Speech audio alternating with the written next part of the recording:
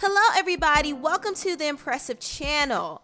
Nicki Minaj went on Queen Radio today and she dragged Wendy Williams for the comment she made about her husband, Kenneth Petty. Now, Wendy did cover the story about Nicki getting married to Kenneth, and while she talked about it, she threw a lot of shade, and of course, she brought up Kenneth Petty's criminal history. Listen to this. So, Nicki Minaj is married.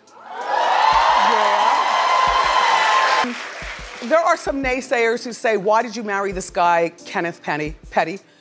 So she's Nicki Minaj Petty.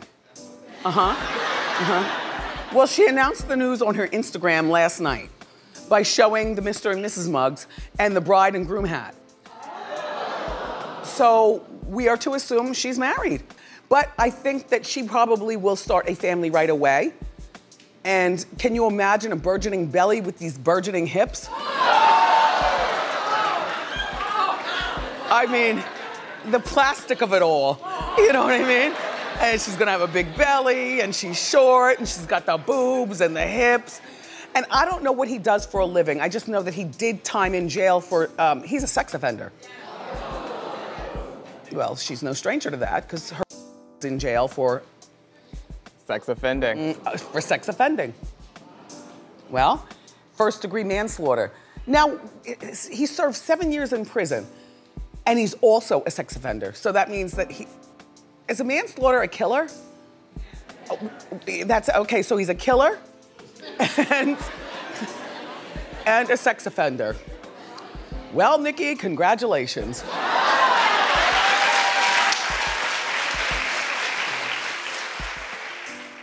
Now, Wendy was very messy when she talked about Nicki getting married, and of course, Nicki had to respond to it. Now, she went on Queen Radio, and she gave Wendy a good dragging. Listen to this.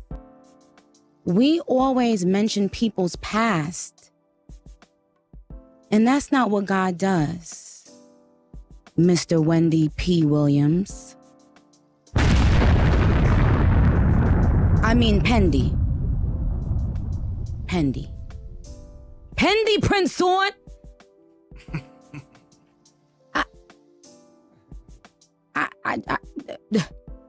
Let me eat my I ain't cursing today, but I'm gonna eat my mother pickle for a second, because I got something to say.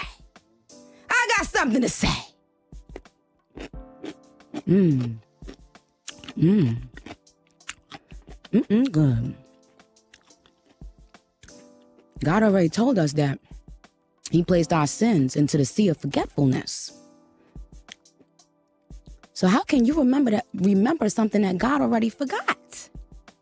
How can you blast a bunch of rappers and interview a bunch of rappers that all they do is talk about shooting and killing, then continue to mention somebody that actually did that, who served their time and paid their debts to society? But that's why Kevin was on that island chilling, and I can't. Kevin said, wait a minute, I'm about to have my baby. He called you and was like, well, hold on. Bitch, I can't come to that episode. My bitch giving birth. My real bitch giving birth, child. You see? I can't. When you announce my husband, P, there's no need for you to mention his past, because these rappers is rapping about shooting and killing every day. These rappers is out here every day talking about guns they ain't never held, guns they ain't never bust.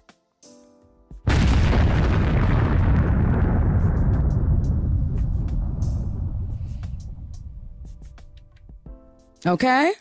Tasha K is coming up next week, as well as T.S. Madison, who everybody knows that's my baby. T.S. Madison is going to be here. And we got a full show. It's next week. I had to give a little sneak peek today. Pendy Pinson? I'm done. I'm done. Do you mention Gucci Man's body every time you mention him? Or when you discussing his wife, do you mention his man down, his charge? 3 times in a row, doing a show, acting like she f***ing stuttering John. Talk about, is it manslaughter? What does that mean? What does that mean? What does manslaughter? Does it mean that you actually killed somebody? Does it mean that you Bitch, where was you at when Kevin had his dick knee deep in that punani? And it's not about you doing your job.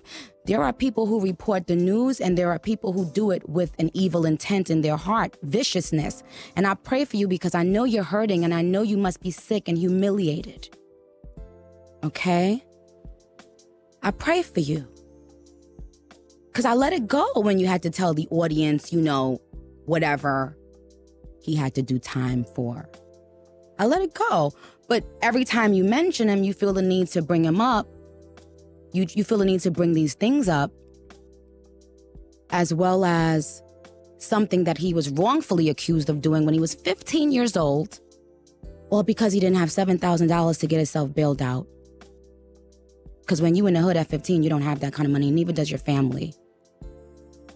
And when the alleged accuser wrote a letter to the judge asking to recant these statements, she was told that she would go to jail for 90 days, allegedly, if she recants the statement.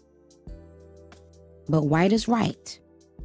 But I didn't know that in our society, you have to be plagued by your past. I didn't know that people can't turn over a new leaf. I didn't know that your viciousness and evilness was this deep-rooted, this deep-seated. But I understand why now. When a woman isn't really being loved at home, the viciousness is a different type.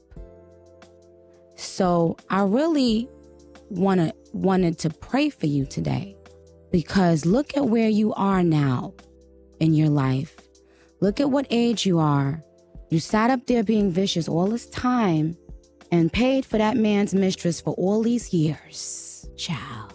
You paid for her shopping sprees. You paid for her hotels. You probably even paid for her GYN bills, bitch. You paid to have that baby delivered, ho. How you doing? I want to know what you was doing when that motherfucking dick was knee-deep in that pussy. Because I don't want to imagine you without that wig on your head. And that's why he ran.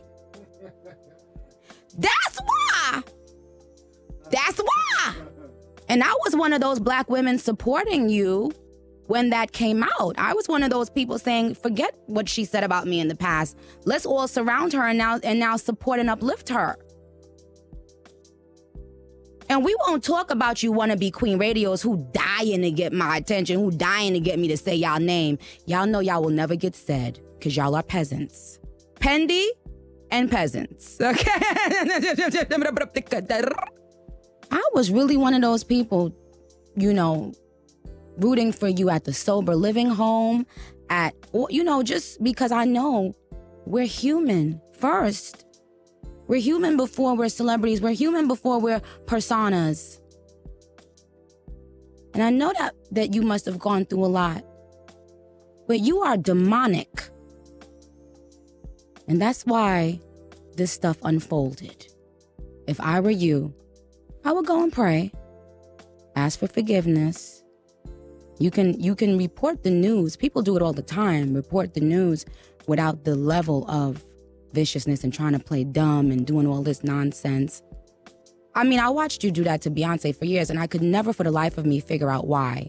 Like, what does this woman have against Beyonce? Like, it's sickening to watch.